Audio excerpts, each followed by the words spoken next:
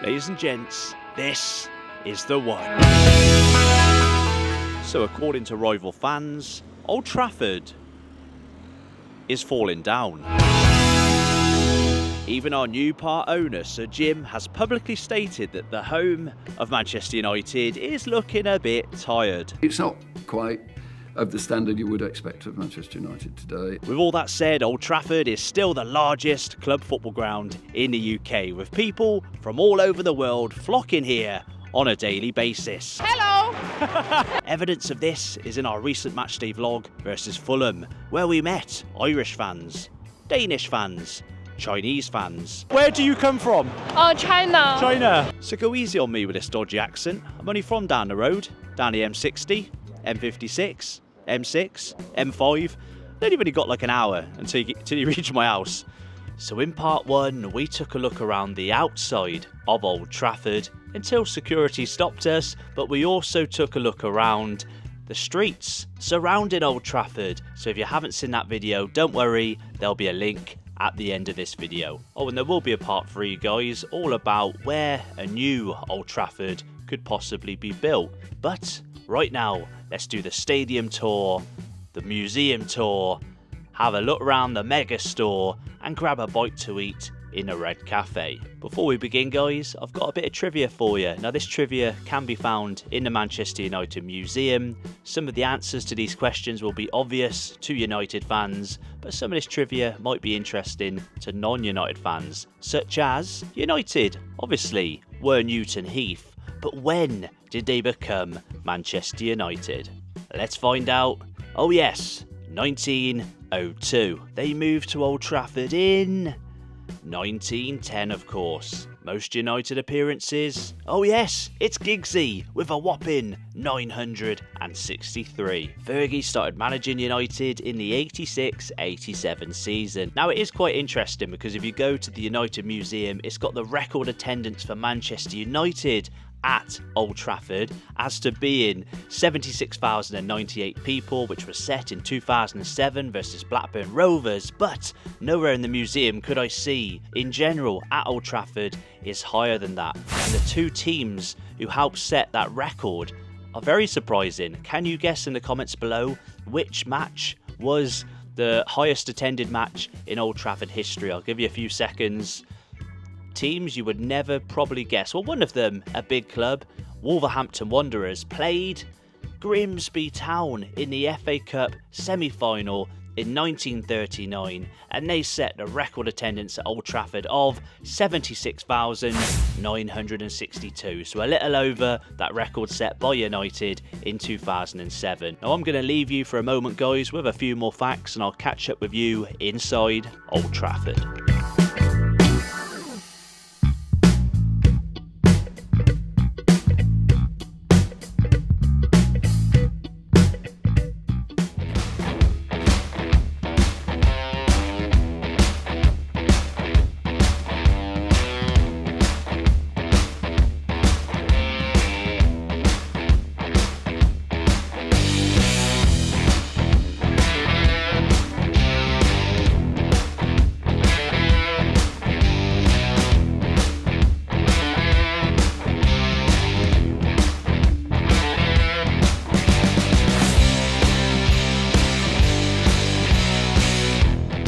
Don't worry guys, if you saw that time lapse, we've not completely bypassed the museum. We're going to do the tour after the stadium tour, but you've got to pass through the Manchester United Museum to start the stadium tour. Now the stadium tour, as you can see, will start in the Sir Alex Ferguson stand. That's the north stand for our slightly older viewers. Now as you can see, from this point, you've got a really good view of the whole stadium, and in particular, the pitch.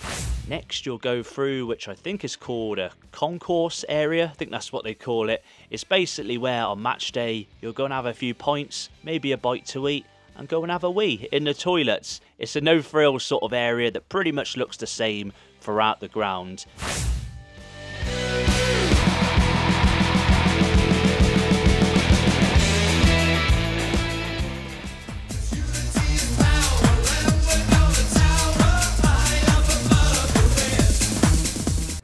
see on that sign, guys, you can have liquor, just no intoxicating liquor.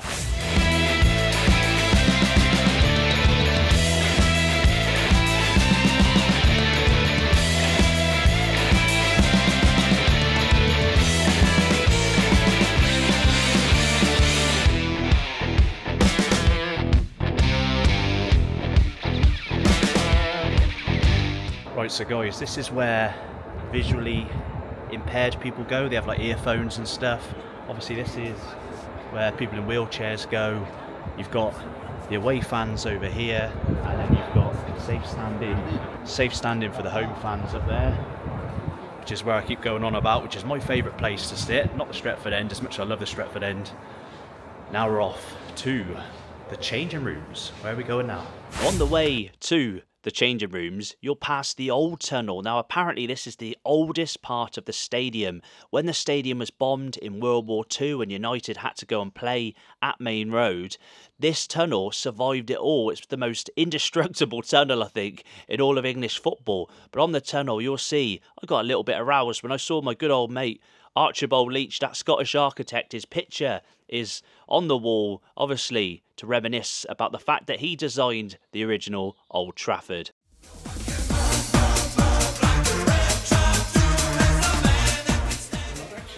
Thank you. This one should be open. So the Manchester United changing room has changed loads over the years, and in particular over the last few years it's actually pretty much doubled in size. You can see where that United badge is on the floor. That's basically where the old wall was, where the old changing room ended. Now you'll get taken around obviously the Manchester United changing room, but on the tour they don't actually take you to the away dressing room, which is a shame. Normally when we do all these stadium tours on the channel, we have a little nose at the away changing room and normally slag it off because it's normally a bit rough, but obviously they have to meet regulations, Premier League standards, Champions League standards and so on. So the tour guide did say that it's pretty much the same, minus the LEDs and the liquor paint and stuff. I don't know if that is the case. There is slight propaganda on the tour. It's like when you go for a tour around North Korea, they take you to all the pretty bits. Obviously, this tour is nothing like a tour around North Korea, but what I'm trying to say is they'll take you to the pretty parts of the stadium, and rightfully kind of keep hidden the maybe not so pretty parts, which I enjoy looking at normally when we do stadium tours and stuff, but unfortunately you don't get the chance at Old Trafford.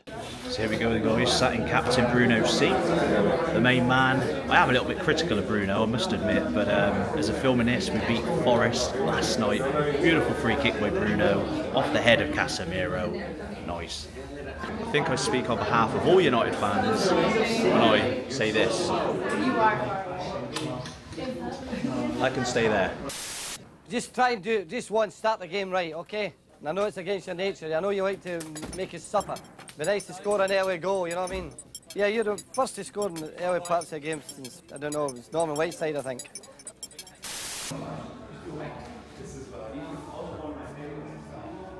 So, where the badge is where the changing room used to finish. It used to be tiny.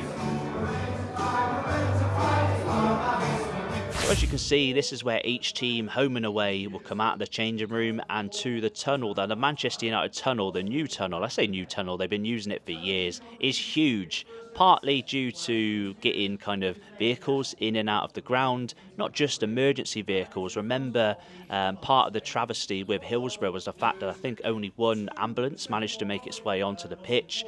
Obviously, United have got such a huge tunnel, they can also get like machinery and stuff for actually doing the pitch through there. The roof actually lifts up. Now in this tunnel, you can also see that's where they do interviews. And if you're thinking, oh, they're going to be a bit chilly doing those interviews, they've got a heater on the wall, so it's all good. Youth football to the point. Come on then! Come on, United! Come on, United! Come on! Normally it's kids that are first to make their way through the tunnel towards the Old Trafford pitch, but it was during school time and old Roy managed to get ahead of the game as we made our way through the tunnel listening to This Is The One. You can see that you are below pitch level as you walk around the ground. Now, you might think when you watch on TV, oh, to be front row at Old Trafford is the best view. It's really not. You're really low. You're kind of below what's happening on the pitch. But that said, the atmosphere is fantastic. And as you make your way around the ground, especially from that low level, you see what an absolute monster Old Trafford is. And even though it's an old ground, been here since 1910. People often make fun of it, but it really is still striking to this day. So if you haven't been to Old Trafford, regardless of whether you're a United fan or not, it is definitely breathtaking. I'm not saying it's the most fancy, I'm not saying it's the most impressive, like, for example, a Tottenham Hotspur Stadium, but the sheer size in itself is massive, literally massive. So ladies and gents, where I'm currently sat is Erik ten Hag's seat. This is the pressure seat. This is the seat where the decisions are made, like putting Lindelof at left back. So who named Old Trafford the Theatre of Dreams? Sir Bobby Charlton, of course. That's known as the TV gantry, and that's where the main commentators, the likes of Peter Drury and co-commentators, that's where they would be on covering the game. And the TV studios over there, that's where the pundits would be.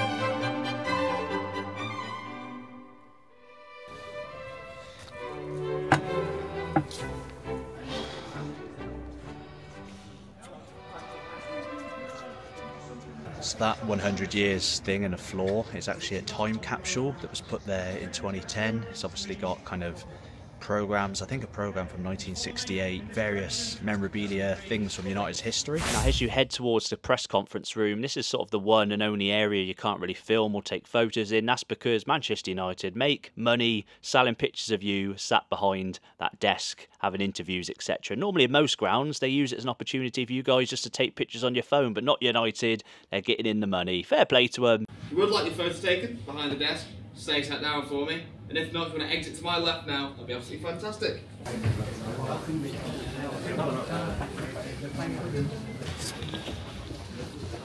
Now as we meet up in this area, this is basically the end of the tour, guys, which will lead you into the Megastore.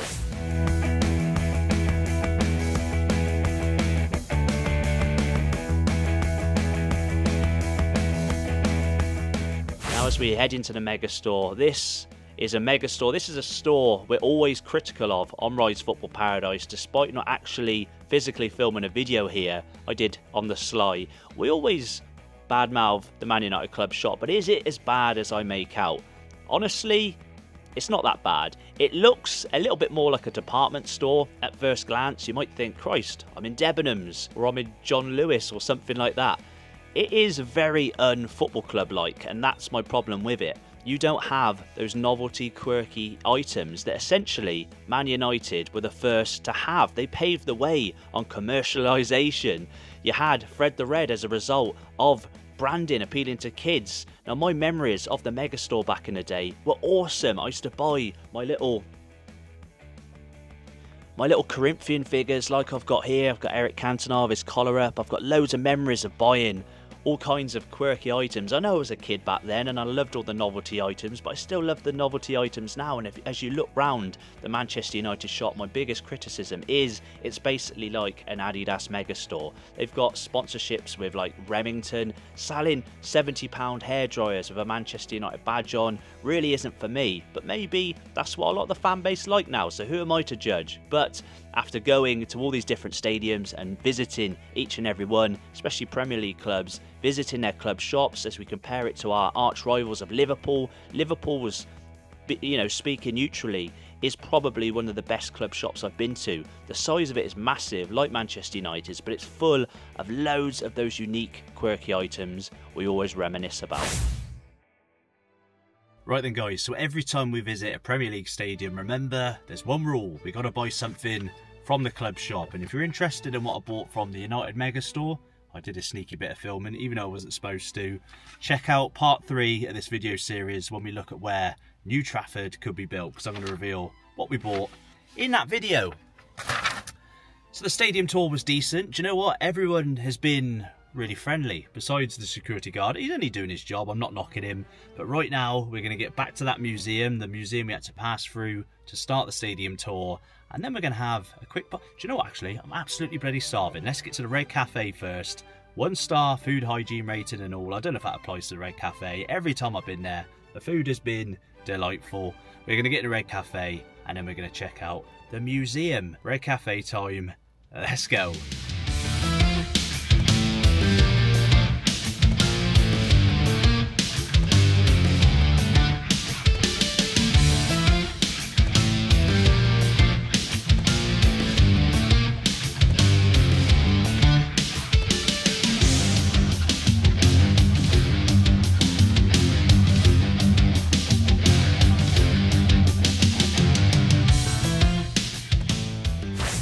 Onto the Red Cafe, guys. Now initially it's got that kind of American diner feel. Maybe that's what the Glazers love. Let's not be rude. The Red Cafe has pretty much been like this for years. I like it. It's charming. I'm not into like fine dining and posh kind of interiors and stuff. It does the job. But at first glance, you will be somewhat impressed with all the seating. You've got players' names and numbers on the backs of chairs. A really nice visual when you come into the Red Cafe. You look round, you can see legends like Teddy Sheringham, Paul Scholes, Ruud van Nistelrooy, Cristiano Ronaldo and George Best, and of course the biggest legend of them all, Juan Mata. But as a matter of fact, I'm always very positive about the Red Cafe. For me, it's an incredible... everything I've ordered over the years at the Red Cafe has tasted incredible. I would genuinely take one of those pizzas over a Domino's, over a Pizza Hut, even over a bloody Papa John's. I love the Red Cafe Meat Feast Pizza. If you look at the menu, you can kind of see that American diner feel. You've got the chips, your burgers. Make sure you get that Coke in. Where's my bloody Coke? There it is. That's it. Great shot of the Coke there, Roy. Oh, and the pizza as well. Look at that. Fantastic. Beautiful. So as we leave the Red Cafe, fortunately with my full belly, the museum is right outside the Red Cafe, so we head into the museum and it is absolutely overwhelming in a good way. There's so much on the wall, so much to see. Your eyes are literally doing backflips. It's an incredible museum and I highly recommend, even if you massively hate Man United, to check out the Manchester United Museum. We went to the Liverpool Museum, again, probably one of my least favourite clubs, as much as we try and be neutral on the channel, but I love the Liverpool Museum, I love the Arsenal Museum and the Manchester United Museum. As much as we badmouth United about so many different things, the museum is incredible, so check it out, guys.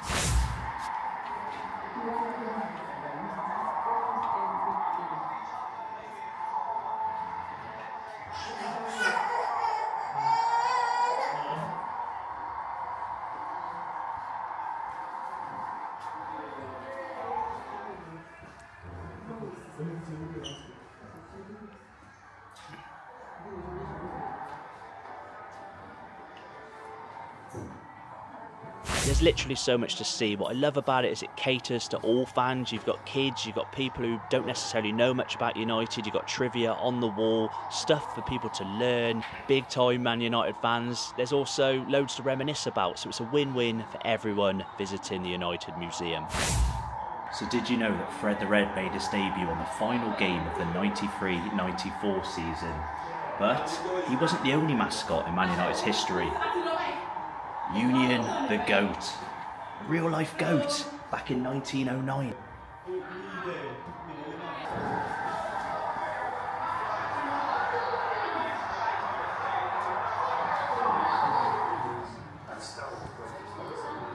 I do think fans from other clubs don't fully appreciate how good Brian Robson was. You've got a whole room here dedicated to Captain Marvel. That's kind of a forgotten era, isn't it? Like the late 80s, obviously people remember the hooliganism and stuff, but pre-Premier League and then sort of after like the 70s, 60s, 70s and stuff, which people often regard as like a glory time for football. That forgotten era when English football was in ruin because of like the Heysel disaster, the Bradford disaster, Hillsborough and stuff. Captain Marvel, Brian Robson. I love the fact that he's got a whole room dedicated to him at the museum. David Beckham's favourite player growing up. So obviously we couldn't look at the Munich Memorial Tunnel outside. Got told off for filming, but it's a really nice tribute inside the museum. For those unaware of that disaster that happened in Munich on February the 6th of 1958, everything you need to know is in this museum. You've got a roll of honour, survivors. Obviously, we know the survivors most famously being Sir Matt Busby, Bobby Charlton, etc. But what's frustrating for United fans was the fact that they tried to take off numerous times prior to the crash. It just wouldn't happen nowadays, would it? It was different times back then. Not only was it a disaster for Man United, it was a disaster for the England national team. If you think of some of those players who died in the Munich air disaster, they'd have been playing for England in the 1958 World Cup in Sweden. England may well have won the World Cup prior to '66, who knows? And also Real Madrid obviously being the first team to win 5 Champions Leagues. Could United have done a similar thing? Again, who knows? Some of these items were rescued from the plane wreck, like Duncan Edwards' holdall, his actual bag, recovered from that disaster in 1958. It's crazy. Some of the items in here, I mean, it's a sad thing, but it's nice that we can celebrate the players who lost their lives playing for Manchester United. Can we also just mention how good the Man United Calypso is? Cue the music. Manchester United! So as most of you know already, Manchester United was formed in 1878 as Newton Heath, the Lancashire and Yorkshire Railway Cricket and Football Club. Quite a mouthful. They did play in green and yellow halves. That is somewhat disputed because people are using black and white pictures as reference, and they're thinking now that that yellow might have actually been white. But we all love that green and yellow kit, don't we? The one from the early 90s, the throwback one. So we can mention Archibald Leach once again. The ground was originally going to be a 100,000 seater stadium. Kind of money dried up a little bit. It ended up being like 80,000. And the very first game to be played here was indeed 114 years ago in 1910 versus our arch rivals Liverpool. Now unfortunately, Liverpool won this game 4-3. Sign of things to come? I don't know. So guys, the Manchester United Museum, out of all the museums we've been to, is without doubt the biggest, which is kind of inevitable, being one of the biggest clubs. The second biggest museum would probably be Liverpool's, understandably. The second biggest club, I'm bantering Liverpool fans. So as we make our way down the steps now, this is basically all about kits. Now we love retro kits on Rise Football Paradise, and you can kind of feel what some of the old kits felt like. We've got this goalie shirt, I think it was the away goalie shirt from possibly 96, 97. We got that at Roy's Football Paradise, the infamous grey, and this one here, which is a bit like that QPR away one we bought the other day, a bit like a rugby top. The famous green and gold shirts were worn between 1893 and 1896. However, photographs suggest that his team had moved away from halves and were now wearing green shirts with a gold trim, like this. We don't know, that's the problem with black and white photographs. But United have had some glorious kits over the years. Obviously I've got the first Premier League season one with the laces. That will set you back a fair whack from classic football shirts. Isn't that cute? Is that one? So over here, we've got the shirt Rooney wore on his debut against Fenerbahce when he scored a hat-trick. But who remembers that he felt somewhat restricted in his kit and he actually ripped the collar. Behind him, an equally famous shirt, the Eric Cantona Kung Fu Kick shirt, the black shirt, the one I've actually got on underneath right now.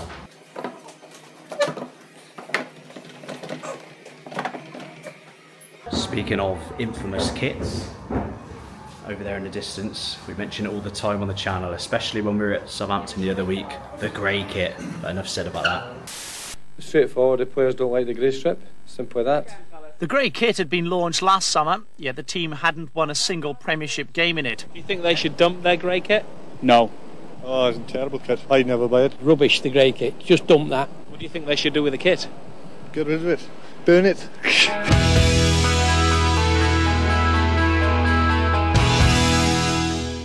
You can literally get lost here. There's just so much to look at. You've got Keno's shirts over here. You've got basically memorabilia from some of United's biggest players over the years. Bobby Charlton, Mark Hughes, the King, Eric Cantona. Just look at that. They are the greatest team today. If you don't believe me, go and see them play. A type of football second to none. Now they're at the top of Division 1.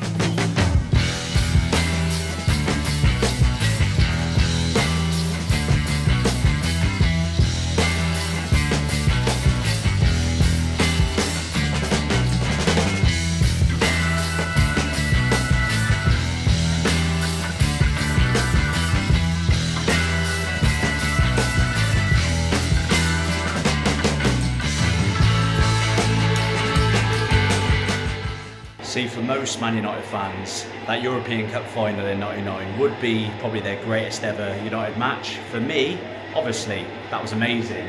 But I loved the FA Cup semi-final at Villa Park versus Arsenal. At the time, I've said it before, I bloody hated Arsenal. Take it as a compliment though. Arsene Wenger's Arsenal were incredible. This match had everything. Roy Keane was sent off, Schmeichel saved a penalty, Patrick Vieira just gave the ball on the halfway line. And this man right here, Ryan Giggs, who didn't even start the match, people forget that. He came on as a sub. Lee Dixon has been quoted as saying he absolutely shit himself when Giggsy came on. Here we go.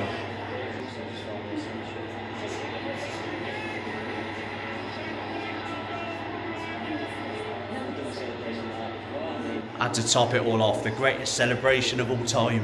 The hairy chest out, brings hairs on my chest. Love that game, fantastic. And I love that shirt as well. I don't know what's the rip all about?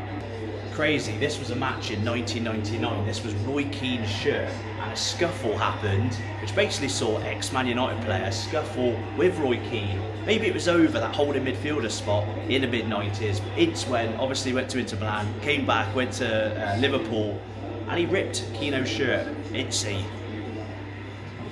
He's a bit like Michael Owen, Ince. He's kind of tarnished any kind of fondness amongst United fans from going to Liverpool, similar to how Michael Owen would have been a Liverpool legend, but obviously finished up at United.